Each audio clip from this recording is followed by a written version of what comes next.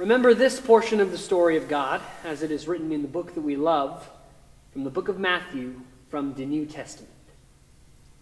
Out of that, the Holy Spirit lead Jesus into the wilderness, where the devil tried to make him do something he ain't ought to do. When Jesus ain't yam nothing for 40 days and 40 nights, he been a hungry down.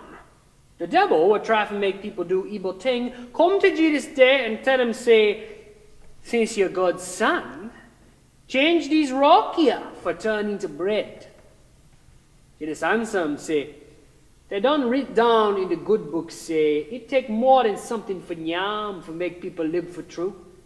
It take every word that come out of God's mouth.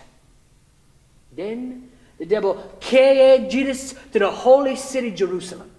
He put him way up on top the most high part of God's house. He tell him, say, since you're God's son, throw yourself down from here.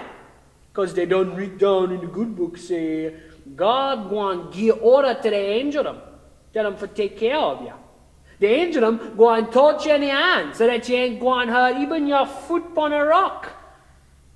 Jesus tell the devil, say, they don't read down another thing in the good book. Say, must don't test the Lord your God.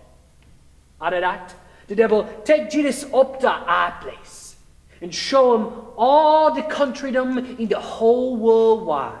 And all the power and all the pretty thing what they got. He tell Jesus, say, I'm going to give you all them things if you bow down and worship me up. Jesus tell him, say, give way from you, Satan.